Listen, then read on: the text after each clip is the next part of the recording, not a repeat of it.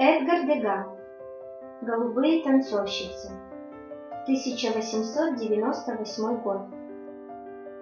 Полотно «Голубые танцовщицы» – лучшее из серии картин обнаженных женщин.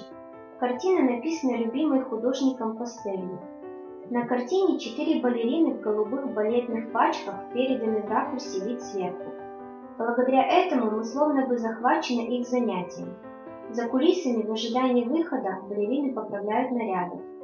Искусно переданное движение танцовщиц создает ощущение танца, который как бы вовлекает зрителя в его поэтичную пластику.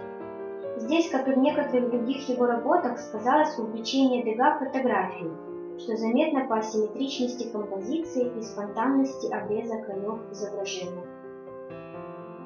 Заходите на наш сайт muzeymira.com и подписывайтесь на наш канал.